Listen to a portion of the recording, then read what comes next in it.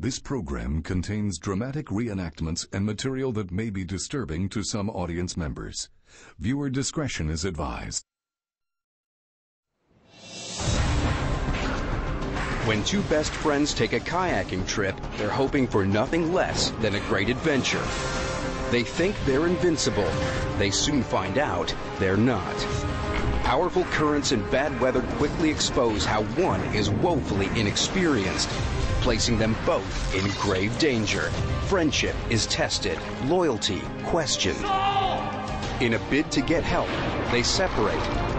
And what was supposed to be fun spirals out of control into a fight for survival in I Shouldn't Be Alive.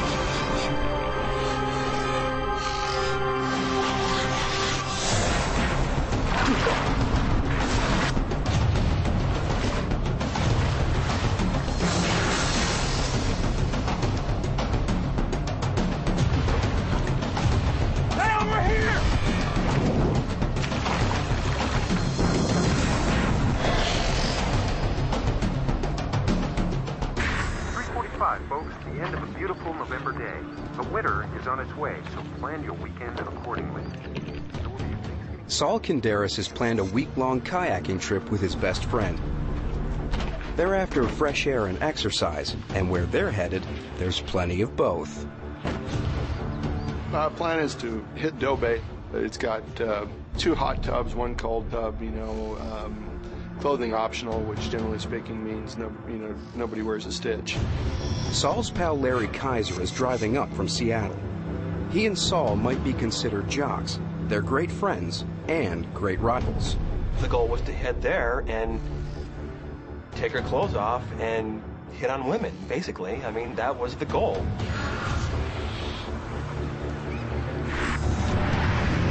The San Juan Islands lie northwest of Seattle, in the Strait of Juan de Fuca.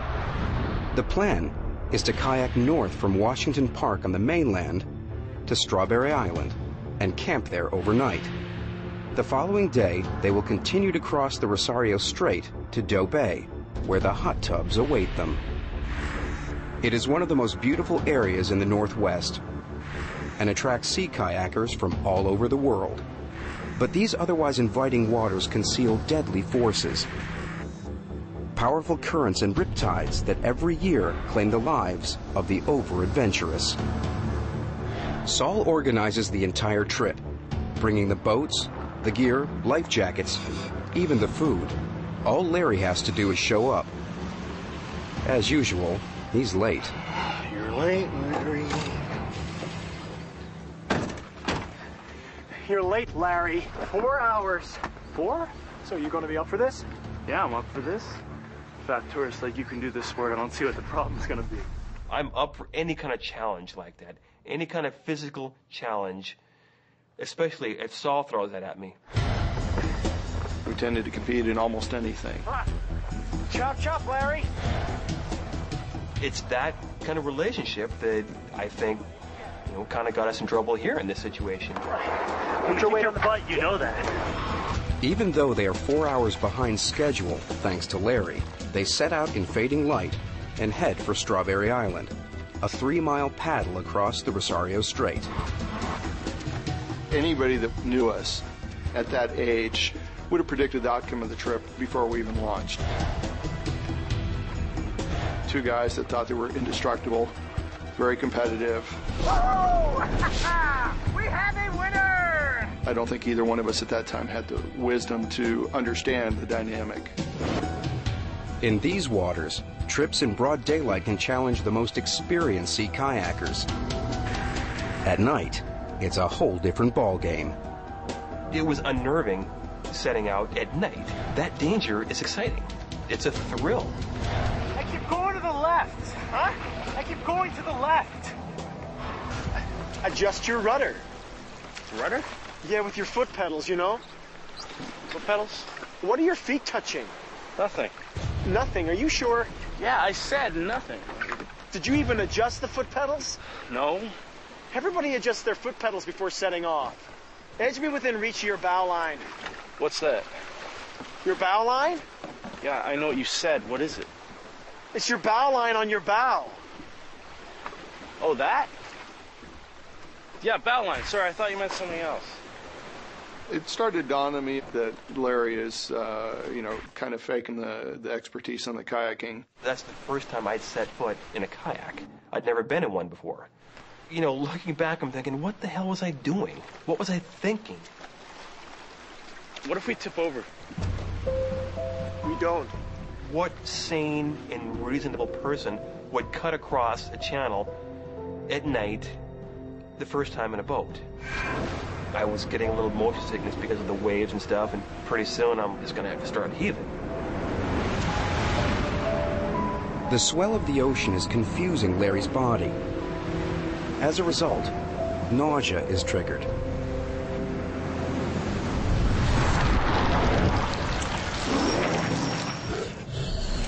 Inside his body, muscles squeeze his stomach repeatedly until Larry and his lunch part company.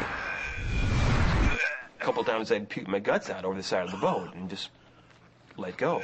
Nothing I can do about it. Did you have a big lunch in Seattle or something? After 3 hours of strenuous paddling, Saul and Larry arrive at Strawberry Island. But as they make their approach, Saul realizes the tide has turned, and their late departure looks like a big mistake.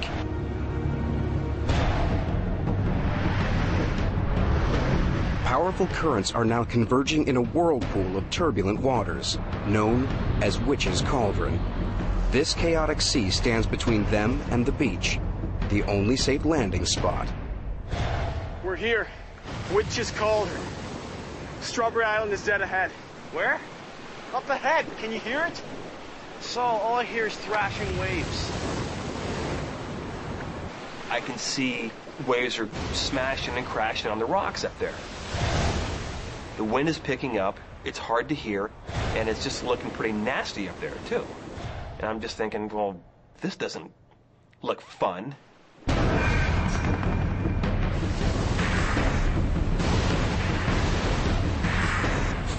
This is the plan. There is only one beach on this island, only one slot in between the rocks. We can't miss that slot. I'll paddle in first. When I land on the beach, I'll wave my flashlight. That's your signal. We're gonna land on that. Aim for the flashlight and paddle hard. You got it? Yeah, aim for the flashlight.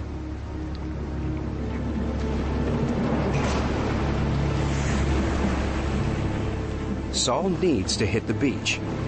If he doesn't, things are going to get serious. I can see, the rocks up ahead. Water is flying everywhere. It's just really hairy out there. The flashlight I have, it's just not that bright. So I know I'm not going to see shore till I'm probably 30 to 50 feet off. And by that point, I better be in that slot.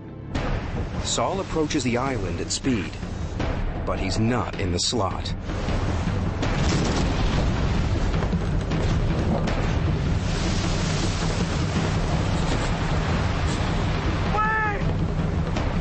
What? Wait! I can't hear you! Don't come in! Larry, repeat! Do not come in! Larry sees my headlamp kind of waving around a little bit, and so he's figuring I must be waving him in. Here goes.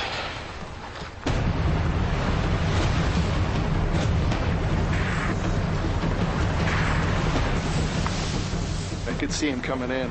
He's aiming for the flashlight just like I told him to, and that flashlight's on my head.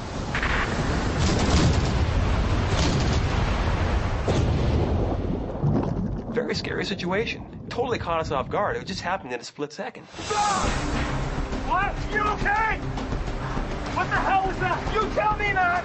We crashed! Just get me the hell out of here!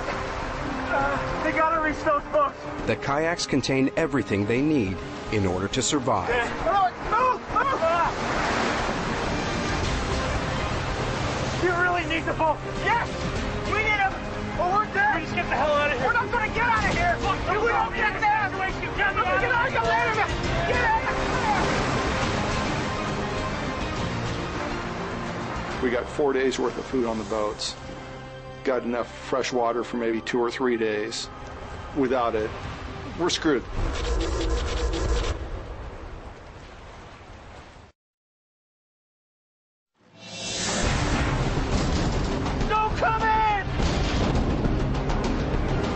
Saul and Larry struggle to get their kayaks out of the surf. Their survival depends on it. Food, water, and clothing are all stashed in their boats. I thought you said there was a beach here. Yeah? Well, I lost it. So how the hell do you lose the beach? I misjudged it, okay? It takes everything in them to drag their boats to shore. It was a pretty hairy situation. It was a very hairy situation. It took us probably 15 or 20 minutes just to get our boats up out of the water onto the beach. Even the weather turns against them. We could have been killed. Yep, but we weren't.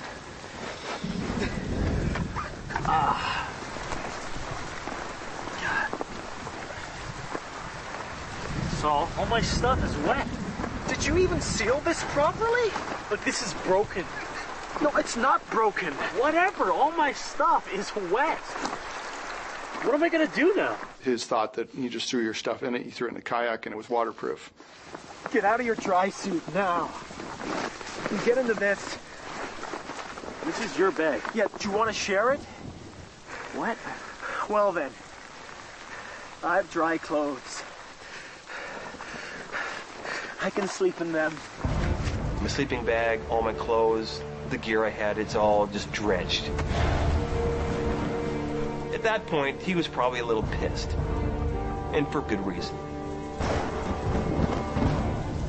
Larry was more or less along for the trip.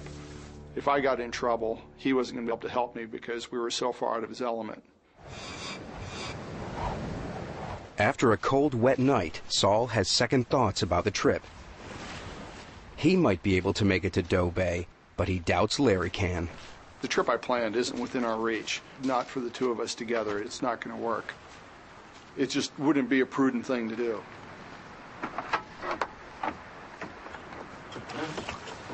So we're still going to Doe Bay then? The trip is over.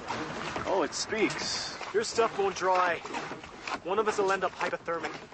Larry's clothing is all cotton. It's so absorbent it can hold 25 times its own weight in water. It'll take forever to dry. He didn't have any polypro or wool or anything else. He brought T-shirts and a couple pairs of jeans, cotton, you know, the death fabric, guaranteed hypothermia. So the crash last night was totally my fault, had nothing to do with you. Larry, man, we're bagging it. I agree. Hey, do I get a say in this? Because I agree with you. Pack your stuff up, man, we're going. The trip is screwed, you know. He is pissed off, he's upset, but this always happens between us in all these little things we do. Did you adjust your rudder? Larry, now. Okay. Saul is the expedition leader. He likes being in charge. There's a tide window. I'm not missing it. After what happened the day before, Saul is determined to take off before the tide turns. They have just 40 minutes. If they leave it any later, they risk being swept out to sea. But they need to make a crucial decision about which route to take.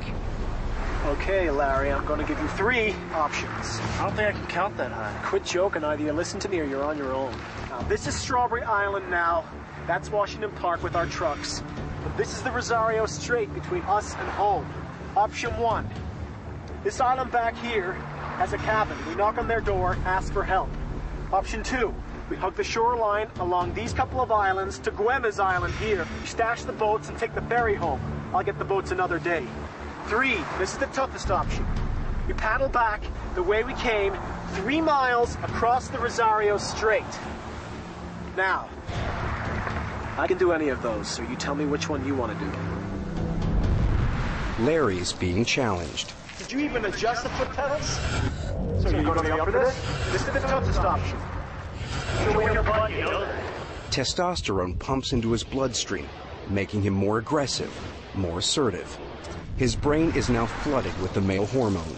There's only one choice he can make. I can do any of those too, so let's paddle back. You sure? Yeah, man, paddle back. Bring it on. You don't tell somebody you've competed with all your life in a variety of sports that I can do any of these. Which one do you want to do? Because what you did, you just threw down the gauntlet. What's he going to pick? He's going to pick the toughest one. He can paddle across a channel. I can paddle across a channel. I can swim across it. I can cycle 150 miles if I want to. I can run a marathon. I don't care. He's the same way. But when we get together, maybe we don't make the best decisions as a team.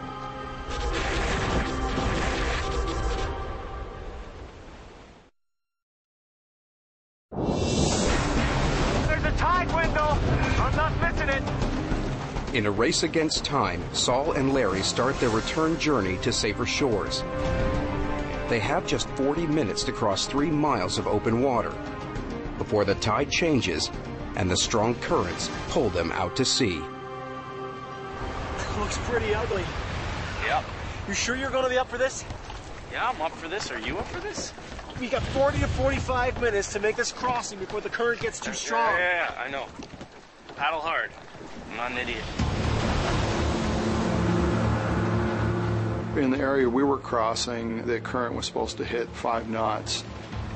Olympic medalist kayaker isn't going to break 5 knots for anything more than a really short course.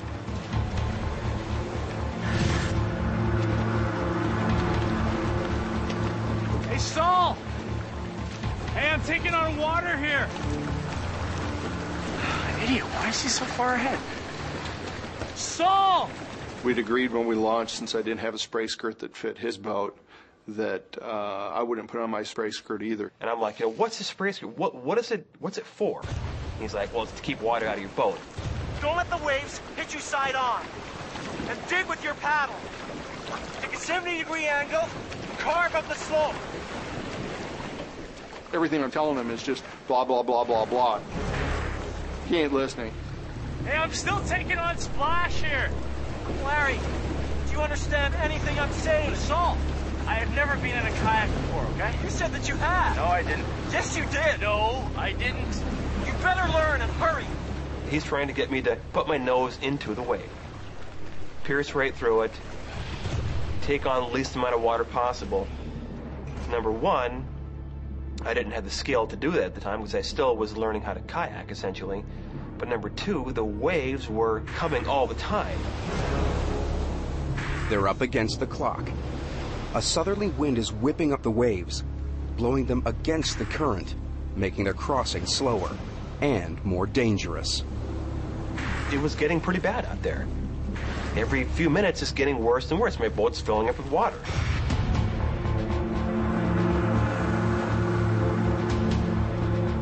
Larry, this current is going to suck us out to sea. Do you understand? Saul, I think I'm sinking. Jeez, you just gotta panic. I am, okay? I'm trying. We haven't moved 10 feet in the last 10 minutes, man. I could sense some panic in his voice. He knew that we had a limited amount of time to get across the channel. We hit a point where when it got really rough, just all our forward progress stopped. I mean, 20 minutes we were roughly halfway. 40 minutes we were roughly halfway. An hour we were roughly halfway. Now I'm starting to get both angry and a little scared. He's got the good dry suit on.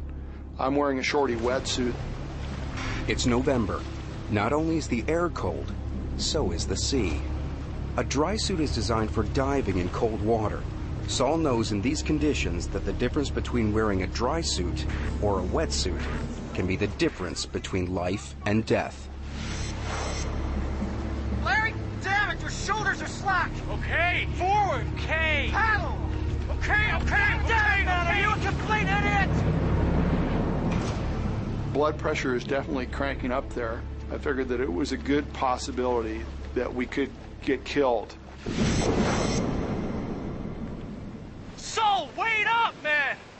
I was starting to have these doubts in my mind that we were going to be able to stick together. Your loyalty is to your friends, but then your first loyalty is to yourself. Saul, get the here! Saul, wait up! Sooner or later, I'd probably take a wave. If I fall in, I'll go hypothermic within probably 20 minutes to half hour.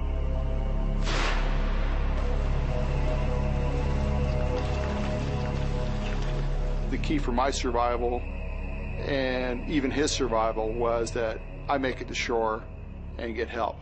You don't leave your buddies. You don't leave your friends behind. Saul! I love the guy, but he left me. Get the hell back here, man! I need that pump! You need to bring me the pump! Saul, I need that pump! I was just applying as much speed as I could, trying to visualize the boat as being a speed boat, as if it was surfing over the tops of the waves. Adrenaline surges through Saul's bloodstream. His muscles, now fed with extra energy, increase his strength and heart rate as his body kicks into fight or flight mode. But Larry is in another place altogether. My boat was completely full of water at that point. My feet were covered, my shins were covered, it was coming up my legs. And that's when I started to get that sense of panic. And I knew, you're not in Kansas anymore, Toto. This is no longer just a nice, fun, regular outing.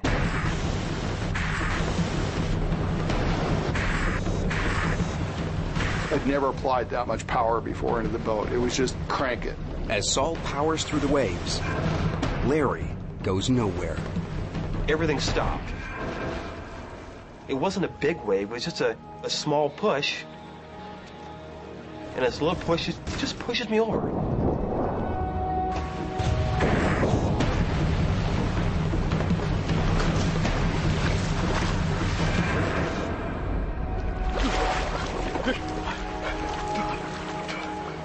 Oh, God. I'm in the water now. Not a fun feeling. I'm very aware of two things. The current is moving Larry further and further away. We got darkness at, 3:30, 4 o'clock in that range. I need to phone.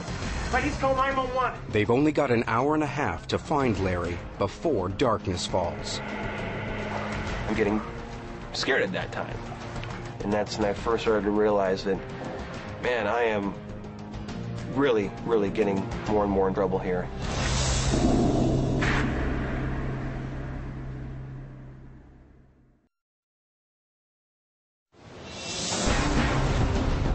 Saul, wait up!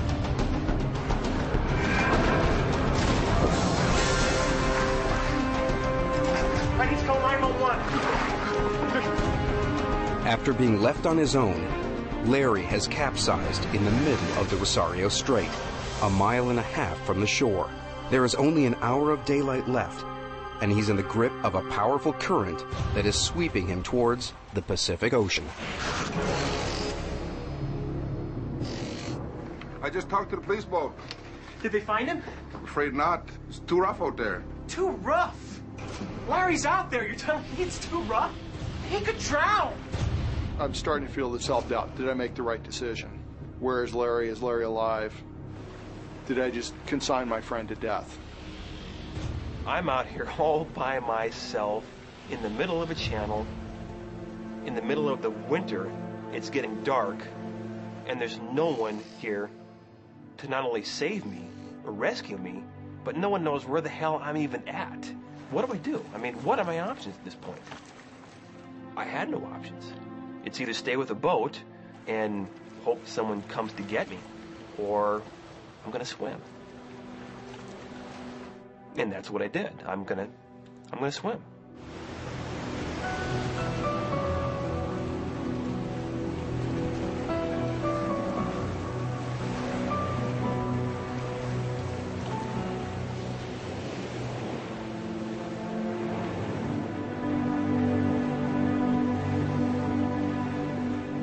Larry now swims for his life against a current that is pulling him out to sea. The dry suit he's wearing will keep him warm in the icy waters, but for only so long. So you say your buddy Larry was wearing a dry suit? Yeah, it's a pretty good one. 7-8 hours. Yeah, but Larry's an athlete. He's a national class runner. That was the first time that I started to feel like I'm here, I'm warm, I'm dry, and I hope Larry's alive, but he might not be. I was thinking, okay, I know me, I know Larry. If there's people that can survive for a long period of time just by being stubborn and being fit enough, we fit that description. Rescue boats search a grid pattern based on Larry's last known position, but in the pitch black of night, they fail to see him. Like a nightmare unfolding before his eyes, Larry sees them. I'm looking around, and I can see kind of, boats out there crisscrossing back and forth. Help! Help me! Here! Help! The rescue boats, I must have looked like nothing in the water to these people. Help me! Here! Here! Help! Help! I'd go down on a swell and come up and see all the lights on the land of the boats, and I'd go back down and see nothing but water around me, and I'd go up and down, and, they're always just right back searching where I just was. I was a small person in a very, very big place.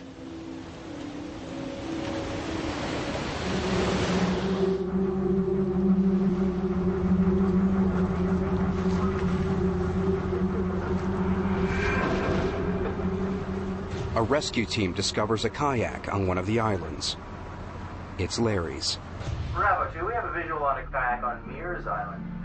As soon as I heard that they were, that they'd spotted the kayak, it was just happiness. It was like, oh, great, Larry's fine. He's there. He landed the boat. We're going to have a great outcome.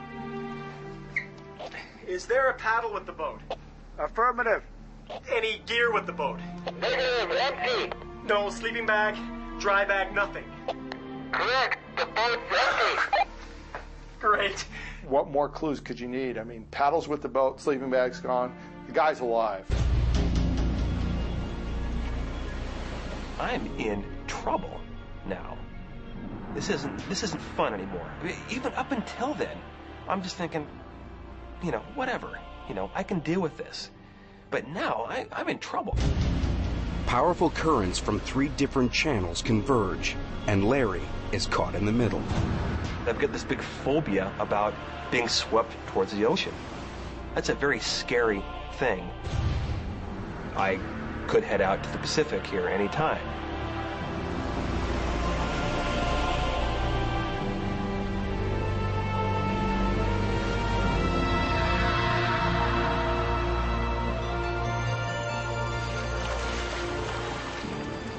I saw a buoy off to my right, up ahead some, 100 yards or so.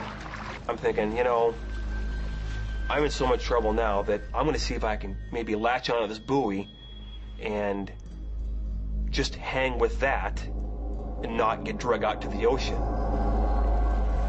Kind of put my head down and I started swimming again. I started kind of cutting diagonally across to get to the buoy. Head down, swimming away.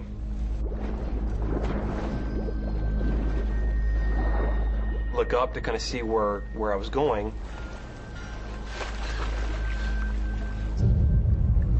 I was already past the buoy. Before, I keep telling myself, I'm in trouble, it's getting worse, this isn't good. But when I missed the buoy, that's when I first started saying to myself, you may die out here. I may not get out of this alive.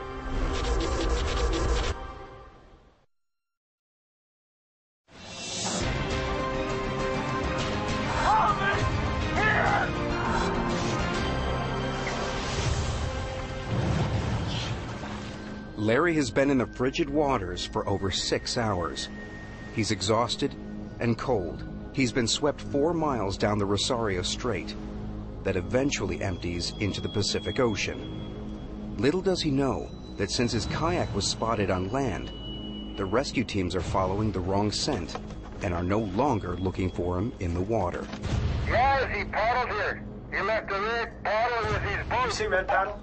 The red paddle's the storm paddle. It's tied to the boat. The boat with nobody in it would still have the red paddle. Did you say red paddle? Yes. No black and white paddle? Negative. How many holes are in the top of the boat? 2, 1 for each person. No, it's a one-man kayak. That's the storage hatch. Is there anything in there? Yes, there is gear in here. A dry bag with what feels like clothes and maybe a sleeping bag. He's not on the island. It's Larry's kayak, Damn it! but it came ashore without Larry. At this point, man, we're in trouble. It's just this feeling of like, why did I invite him on this trip without making sure that we're both ready for this trip?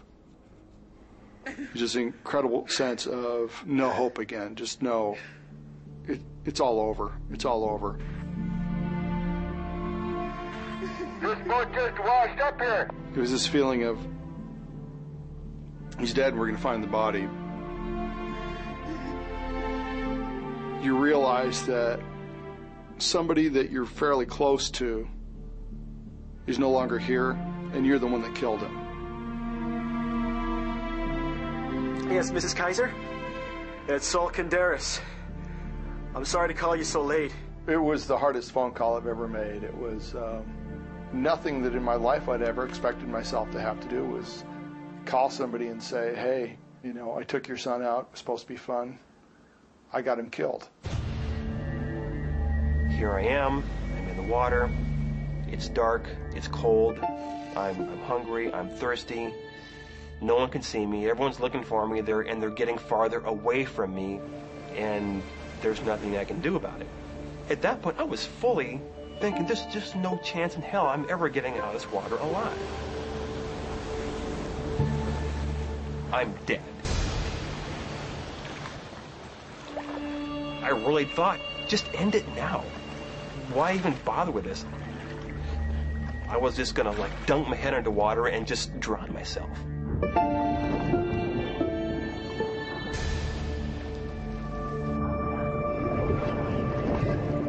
You think about weird stuff like that. It just came out of nowhere. And I just burst into tears thinking about my mom. And I love my parents, I love my dad, I love my family. What do you say? You know, thanks for, you know, being my mom, quote unquote. I mean, I was ready to die.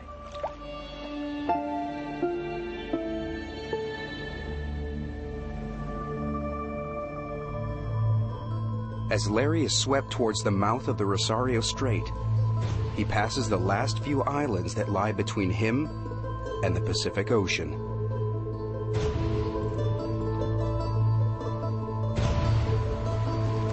I can see this lighthouse to my right as I'm coming up on it.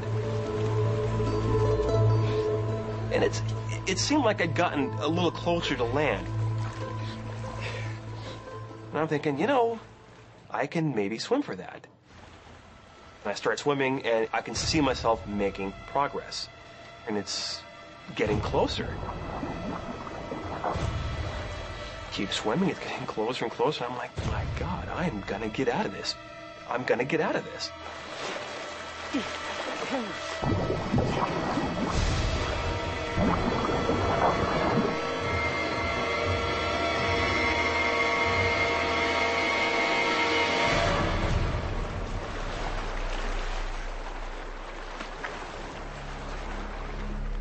I come up onto shore, and there's this big rock right there, and I just swim up and put my arms around this rock. This is the most beautiful rock I've seen in my life. That's all I could think of. Nothing else, just lie there and enjoy this stupid rock. Feeling of relief. If you've ever been in a situation where it's literally life and death, and you feel that you've cheated death, it doesn't get much sweeter than that.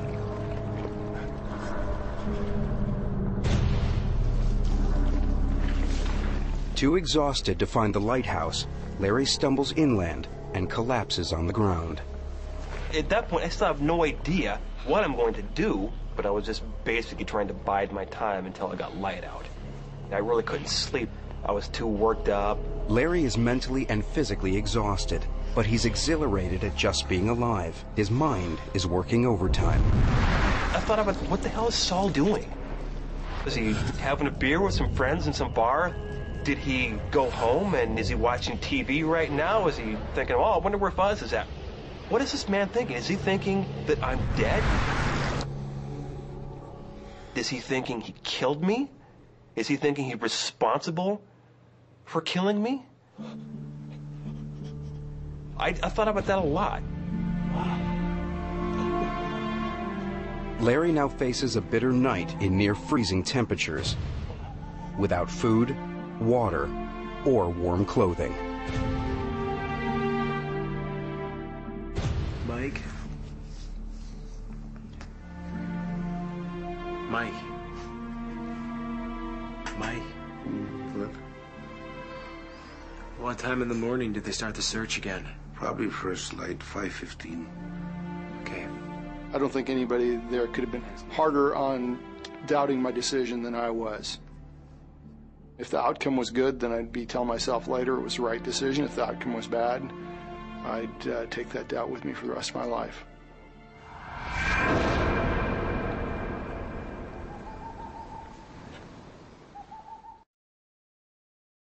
You left the red bottle with his boat.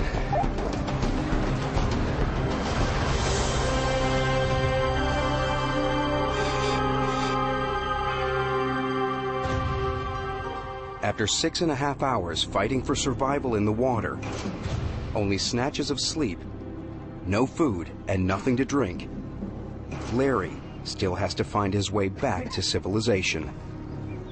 The game plan was to head back towards Lighthouse. If there's the phone or some communication, I can get the word out that I'm okay.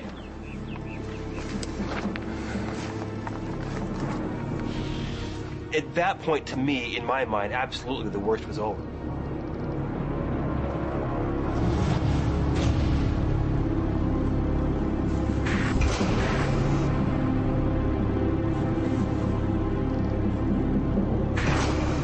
I started hiking towards the lighthouse.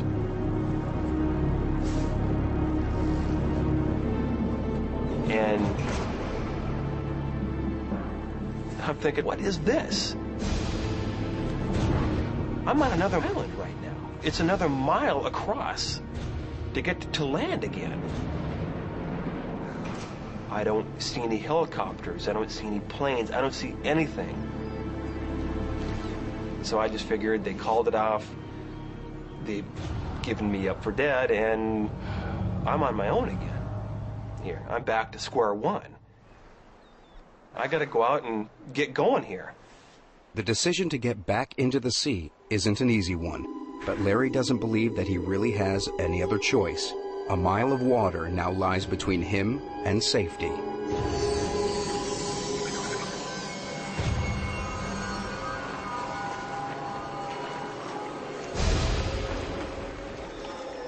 I was nervous. I kept looking around initially at first, thinking, am I making any ground? Am I making any headway here? Am I getting any farther away from the shore? And I could tell I was. So that gave me some confidence. I'm literally right in the middle. I was overcome with this just strange, bizarre feeling. I stopped swimming. I turned around in the water, and there behind me was this giant helicopter hovering right where I was standing. You've got to be kidding me. This can't be happening. Everything I do is not the right decision. What's the first thing they tell you to do when you're lost? Stay put. So in hindsight, yes, I should have stayed the hell where I was at.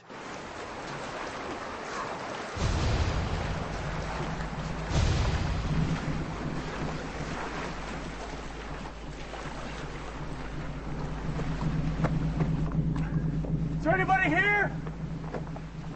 Hello?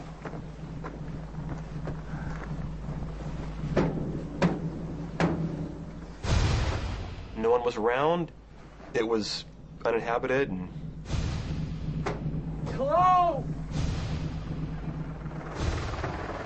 At that point, I heard a helicopter was kind of coming closer my way. And I kind of peered over the treetops and...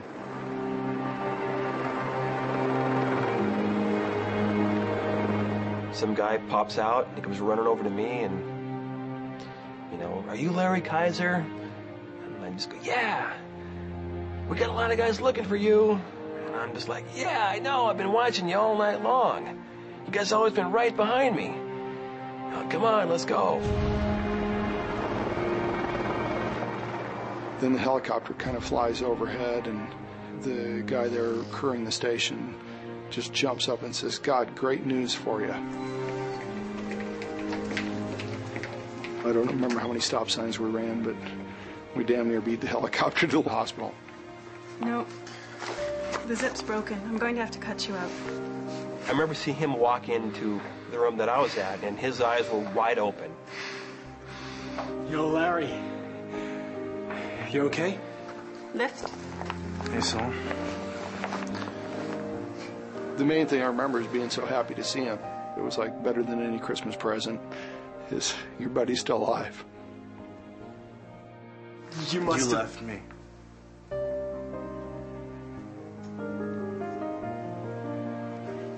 Sorry, go ahead. I'm just glad you're okay. Yeah, me too.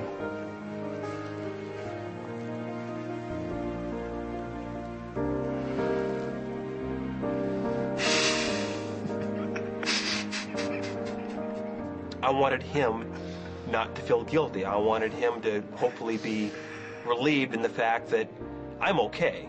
So don't knock yourself up about it. I believe I made the right decision, but there was a huge amount of luck in that. Do I hold a grudge against him for doing that? No, I don't. You know? I don't. I wish he would have made a different decision. Sure I do. You know, I wish he wouldn't have left me.